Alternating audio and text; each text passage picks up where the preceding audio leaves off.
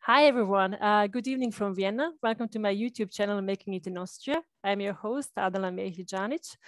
And today I have a very special guest for you. As always, tonight we have Nina Avramovic. Welcome, Nina. Hi, Adela. Nice to see you tonight. Nice to see you too. And I see that I pronounced your last name wrong. As many Austrians do. There is a funny story. Yeah. I work at the ministry right now, and it's very formal. Everyone is, Pazi. But due to my last name, they tend to be on the first name basis with me because it's so complicated, and I actually enjoy it. So no one can say Trninic. Well done, well done, Nina. So that's always, a small talk question or discussion, like your last name. So you said that you work at ministry. So what do you do actually? I'm here since August this year. So in my previous life, I was a construction site manager and project manager for innovation.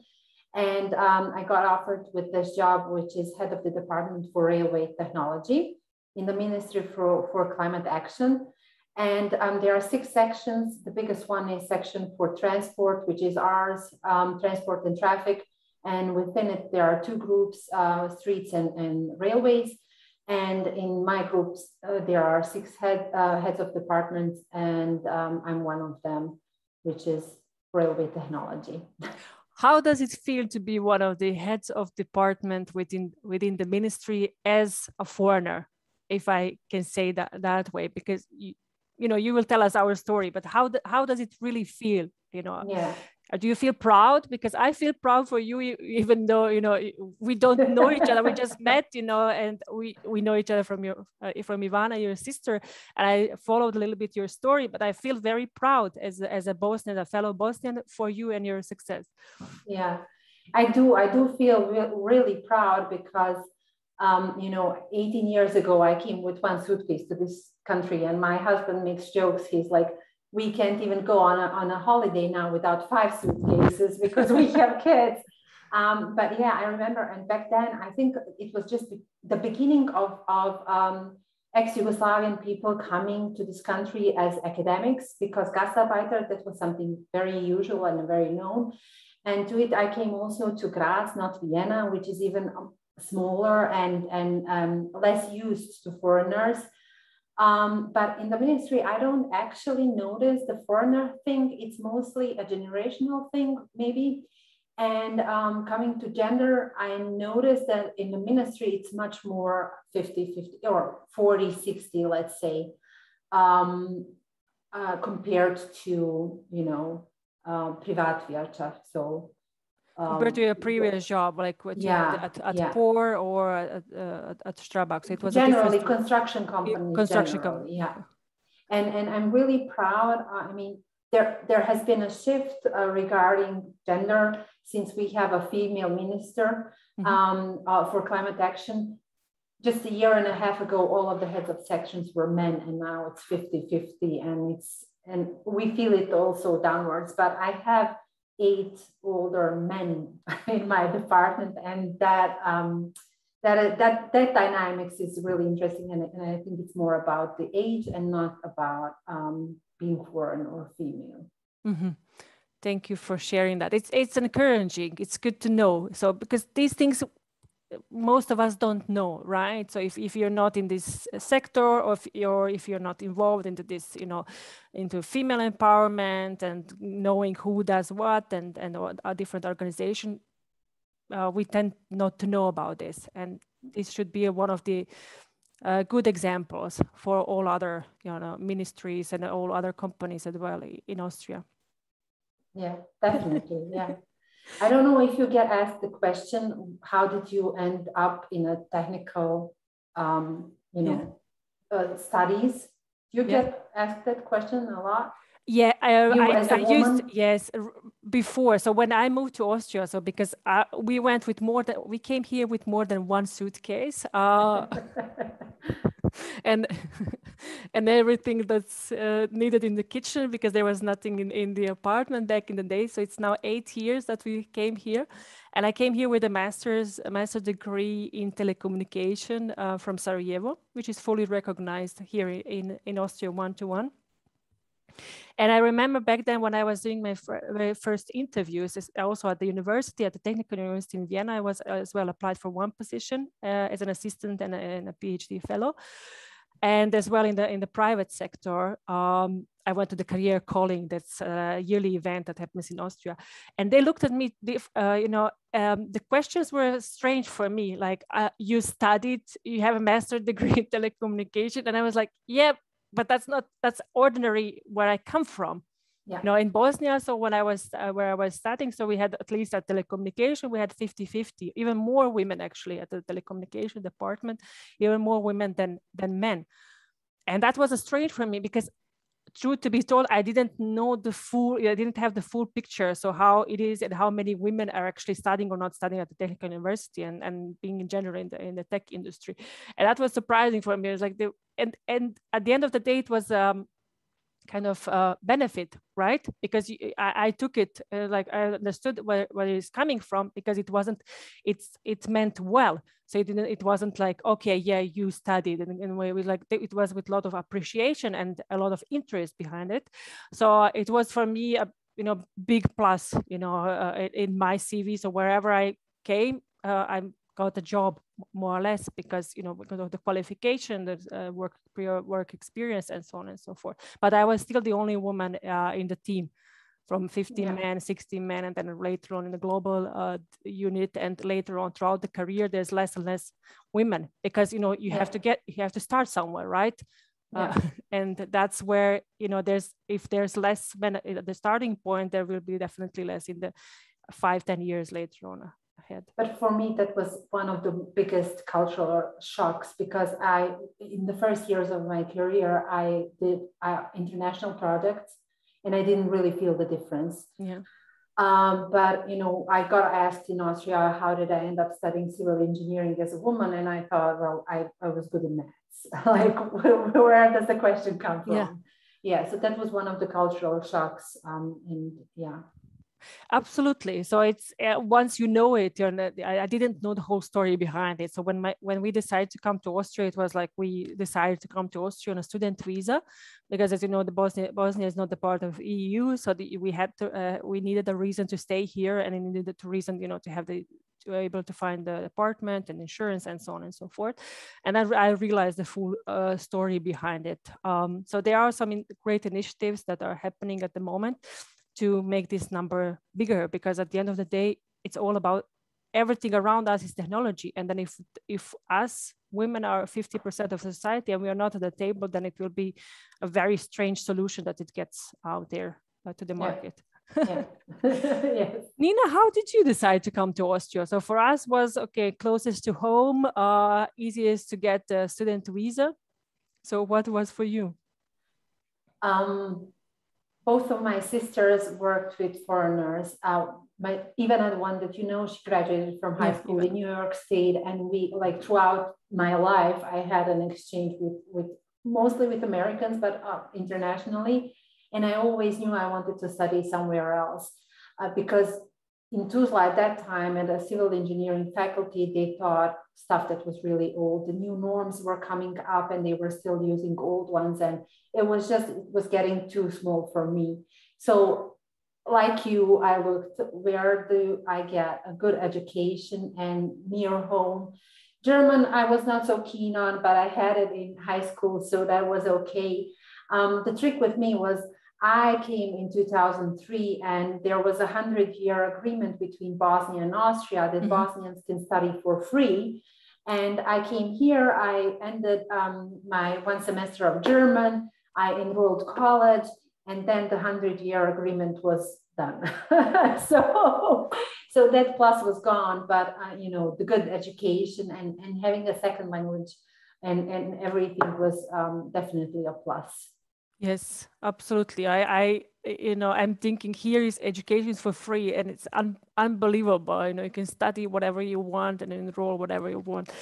It's unbelievable for me, it's coming from Bosnia, which was still again free for good students, but it was as well, far away from home, and you had to pay all what it comes with that, and there was just lack of opportunities to work, right? Because that's not, I like here because it's like you study and you work aside a little bit, or you can work, in your own field, and you can start practicum or traineeship and so on. And in Bosnia, that was unknown, unheard back then when I was studying. Now it's a little bit getting better, but it's definitely needed to be in the praxis. Nina, I have so many questions for you, so I'm just thinking where should I start from? So what do you do on a daily basis? Let's talk about that. So how does your day look like at ministry? Oh my God, it's so very different. Sometimes, like this week, the first 2 days, I was just having like many meetings and socializing, in the sense of there was an event of innovation award being given, and a workshop called innovation force for railway or something in that manner. And then yesterday I was at VKO until 9 o'clock in the evening. And today I just took like a quiet day for me, just to get everything done that I need administrative wise. And then tomorrow I have an EU session. So it's very diverse. It's incredibly diverse, but I like it. There's a lot of aspects of the railway that I'm getting to know that I didn't get to know on the construction side. And what are the railways of the future? So, or like in the next 10 years, let's be, modest. In Europe? Yes. We discussed, traveling by railway, and people in Austria are really good at that. We have this yearly Klima ticket and whatnot. But if I wanted to travel to Bosnia by train, there's no possibility. So I guess it depends also on which part of the Europe we are talking about. But one of my specialties is, and I'm in love with that, it was already my master's thesis, is high-speed railway. If you ever took a train from Vienna to Salzburg, you know how nice it is, like gliding 2,000 kilometers per hour, and like the slow cars on the highway are just behind you. So for me, it's that. And what we are discussing right now in the sector is, canceling local flights. I don't know if people noticed, but flights from Linz to Vienna have been very reduced. Before we had like up to 5, and I think I'm questioning if they even have 1 per day. But there's 12 train connections per day from Vienna airport to Linz airport. So it's just more convenient, and also you can take a train on Linz railway station and already check in your luggage and everything that you need for a flight in Vienna. France is already there, that they actually limited flights less than for the distance less than 350 kilometers are not allowed anymore because of the climate effects and whatnot. And the next airports we are discussing are Graz and Salzburg. So I hope for a lot of shift from flying to taking the train. And in Austria, we now have night trains to Amsterdam, to Italy and whatnot. And I hope to see the trend to go that way, because, Fridays for future and everything, we just need to do something so that our kids also have a nice planet to live on. Absolutely. And I hope we get this high-speed train to Bosnia. Yeah. I know you go for Tuzla immediately, but be generous to Ukraine as well, where I'm going. Don't forget. I will keep you in mind. Don't forget, you can go to Bihać, it's nice, and then we go to Tuzla, and then. My daughter's name is Una, and it's the prettiest river in Bosnia that's actually in Krajina. So yeah, there's a part of the heart also there. Absolutely. So don't forget that part. I would really love to, take that train ride with my daughter in the future and show her part of show her Bosnia. So I always make jokes, and it's not a joke, that I know more of Austria than I know of Bosnia, and that's sad. Yeah, it's very sad. It's very sad, and now especially with the kid, it's just when I look at the pictures, I show it to Esma the other day a book of Bosnia, and I was like very emotional. I said, okay, I need to take you there. I really need to take you there, so she can see it. So how well you know Austria? So is it bad as in my case? I wish to know more, but through my construction sites, I got to know some parts. My first job was in Linz, so I got to know that part of Austria.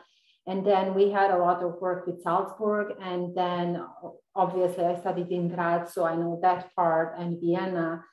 And Vienna and the area around it. And then my last project was Koralmbahn. That's the link between Graz and Klagenfurt. Mm-hmm. So bits and pieces, but not all villages. And there's so much to see, and it's very beautiful. So I hope to get to know even more. Yeah, it's a beautiful country. So it really is. So it has all of it, and it's close to sea, Yeah. Someone said to me, like, Vienna has it all except for sea. Yeah, that's true. I mean, for us Balkan people, summer vacation is seaside. Yes, definitely. So I cannot picture myself yet, to be in the mountains, but let's see that. Who knows? Yeah. Who knows? Nina, I told you I posted your story a little bit in our Businesswoman of Bosnia and Herzegovina association that we have here in Austria, in Vienna.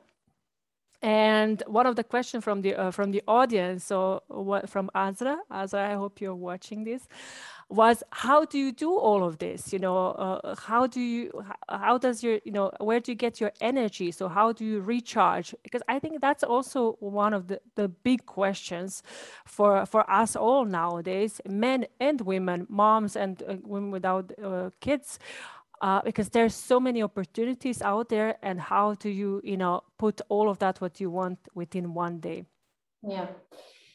Oh, well, you posted a very nice story about this little girl is me, and I could also see a lot of similar things, all of us that went through war and whatnot, and their memories, and education was always something that was giving hope and always possible, no matter if you're ugly or cute or poor or rich, whatever, education was the right way to go. And in really early age, I got mocked about my head being so big, but actually I was very long and skinny. But then I thought, if I have a big head, there's a big brain. So let's use it. And I was always very good at sports and also learning, in school. So I guess, that's one of my passions throughout my life was this urge to learn. Yeah. And at the university in Graz, I wasn't sure what I'm gonna do with my master's, which is gonna be. And then came the professor for the railways, and he was so passionate talking about railways. And I thought, okay, this is what I want to do. This is the passion I want to have in my future job. And thankfully, I did the master's in railways, in transport, and I do feel that passion. So that's one thing that gives me the energy throughout the day. And so, I mean, I do get physically tired, but at the end of the day, you're charged with this also positive energy. And I told you also in preparation to this conversation that I have like the lucky card here. My mom is here, so we have help with kids. We have 2 kids, which are 5 and 7. So it's school and kindergarten, 2 full-time jobs, and it wouldn't be possible without her. There's a saying, behind every strong woman, there's a mom taking care of her kids, and that's definitely, I mean, I guess we could also afford a babysitter, but it's never the same as, having the grandma there. Yeah. So it's definitely, also this, this contrast between, the work life and where I get to express my, my brains and my passion. And then I have this effect where I go home and it's totally other dynamics. It's cuddling. They also fight with each other. You know, lately I let them fight it out. But you know, it's just, I don't know. I think some people are just like, I'm a bundle of energy, and that's what I need. You said that you were very active in your pregnancy. Yeah. And I think the worst thing for you would be like if somebody locked you down to the desk and made you do the same thing every day. Yes. Yes, absolutely. And you can see that in my resume as well. So I told you that after a year and a half too, so I'm in work and I was like, okay, what's next? And I know I have a second family in the Netherlands, and I wrote about it because they gave me the scholarship. So they're like my father and mother. And last time he wrote me, so you're already 2 years in this job. What's happening? What's happening? Is everything okay? But as you said, you know, there's so much nowadays, especially, so it's always a tricky to choose from. You know, I see the world of opportunities, and when you see that way, so there's like, oh my God, there's so many opportunities. And at the end of the day, it's also about, you know, figuring out your priorities and your focus, which is then a challenge, because I have to commit to 3 things, you know, and now with the baby, it's even different. It's even more focused, because I have to say no to do even more things than I did before, because before it was like, okay, yes, I like this project, so I will, you know, dedicate hours to it. I will volunteer here, I will mentor over there, and I will take an extra, whatever, job or project, or, you know, sit on the next flight and go somewhere to visit the client. And now the life is starting to be different, and not in like restricting me, but it's just figuring out, okay, what is really, really, really important to me, and what is okay, what is nice to have, and what is must. So for me, the motherhood brought that perspective in my life. Otherwise, I was like all over the places, like everything is so cute and nice and interesting. You know, I think there's a high expectations for parents, and especially for mothers, because I had a feeling when I became a mother that people expected me, you know, to know everything and to, you know, just go with your life. But it's a learning process, you know. There's this new person there, and it needs your attention and whatnot, and it just takes time to, you know, find your new ways and your new persona, and who are you in this context. And you know that the law, like Mutterschutzgesetz, defines that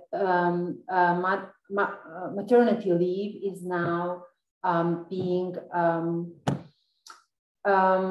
counted for your years of experience by law. Everybody that got a baby after September 2019 have to have this like as experience years.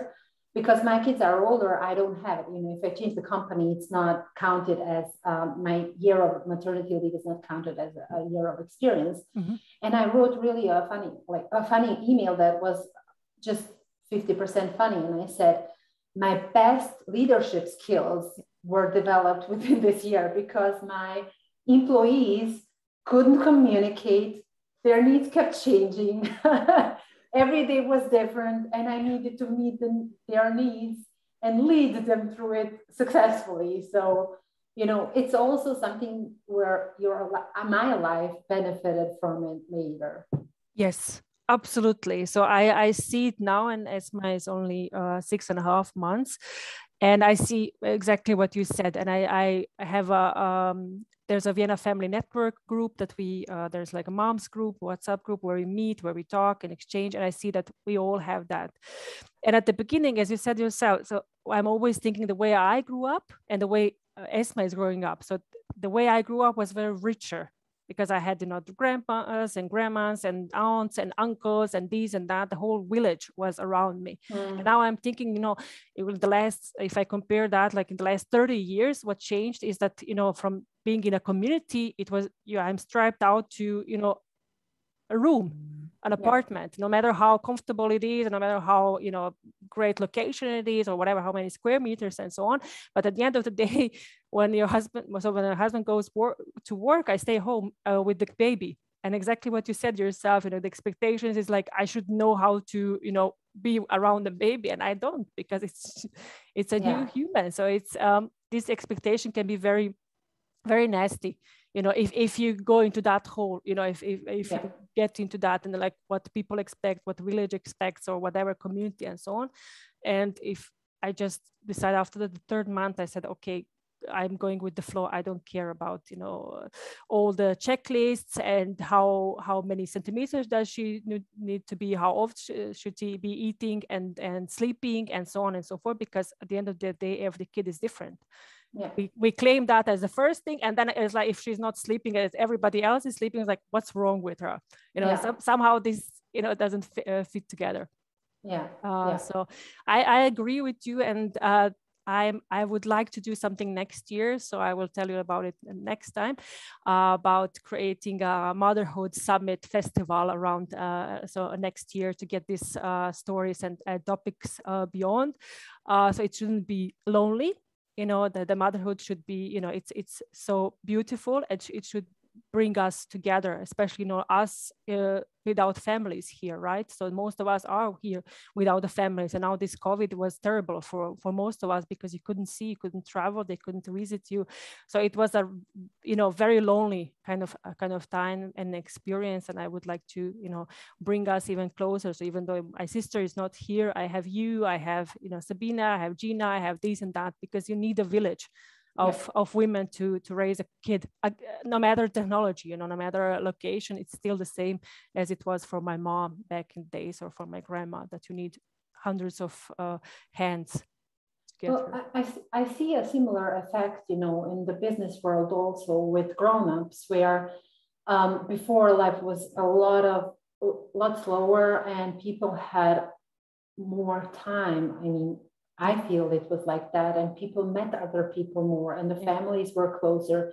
So grown-up people had their parents nearby, not just for taking care of kids.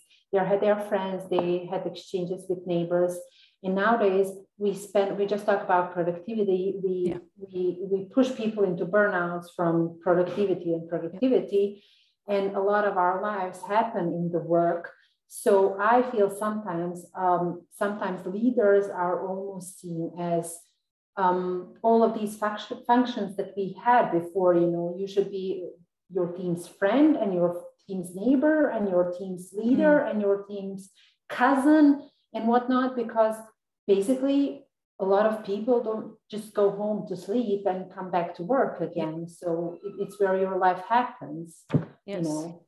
Yes, absolutely. And I see that with, you know, with motherhood, and I'm really looking forward to, you know, go back as well to work and bring all these new superpowers with me, that, you know, you get, as you said yourself, it just gets clearer. For me, at least, my life got, my purpose, you know, got very, very clear. And sharpening every day, and the skills that you said yourself, you have to go with the day. You know, I make plans up front, and then everything changes, you know, like that. And I said, like, kid is like a trend in business. Things change, right? There's just something like a high speed, as you like to say, a high speed train coming in, and just like, okay, now I have to change the whole schedule, you know. So what do I do? So do I get sad and like, okay, or do we start all over the whole process and figure out something that makes fun for both of us? Yeah. Nina, this is a channel for people who are planning to come to Austria as well. So what would be your tips for those people who are watching this and thinking, yes, I'm coming to Austria? Oh my God, learn the language while you're at home. That's the first thing. I had a great teacher in high school that taught me a lot of German. And then I spent only one semester and at that time you had to do the German course. You weren't able to just take an exam. And I was already at the B2 level, B2 to C1, so it was pretty high. But then I went to university, and it was like, I could not understand anything. It was like do you know the movie 13th Warrior with Antonio Banderas?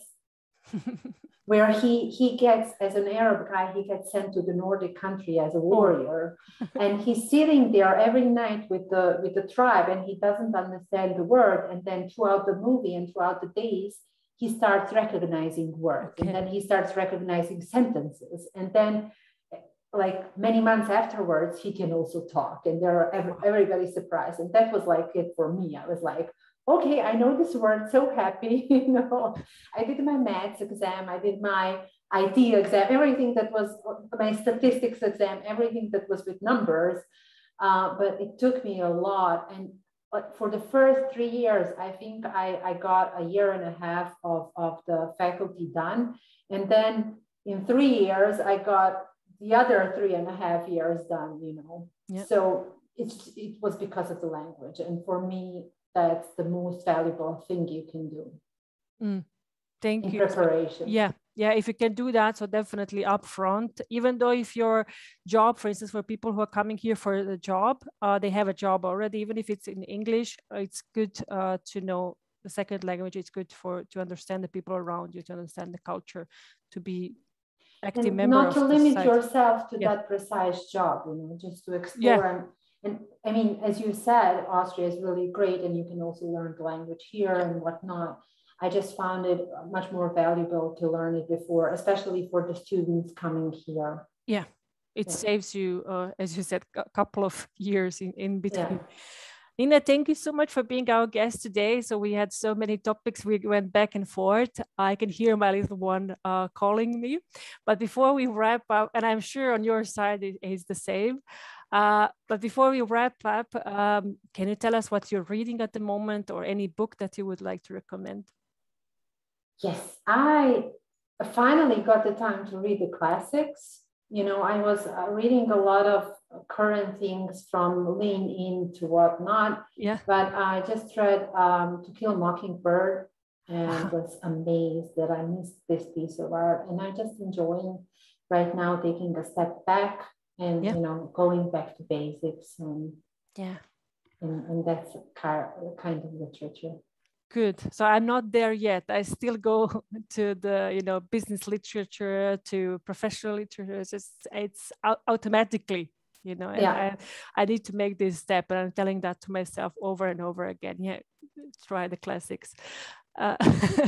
It's a process, I think, you know, once I have shifted to this one, it still keeps me engaging. You know, it's still funny for me because I recognize many situations in it. And then I kind of create pictures and dialogues in my head, you know, thinking, oh yeah, this and that. So it's still entertaining for me, even though it's a professional book. Well, that's the good energy that you still have in you. Thank you, Nina, so much for being our guest today. It was really a pleasure. Thank you for having me. Thank you so much. I wish you all the best with your new job and bringing that high-speed trains and taking care for our future, for us and for our kids as well. Thanks, Adela. Thank you so much. And thank you everyone for watching. I'm looking forward to reading from you. Drop a comment, share with your friends, and send me, if you know someone who has a great story to share, send me a contact details, connect us on LinkedIn. And yeah, that's it. Have a great evening and talk to you soon. Bye.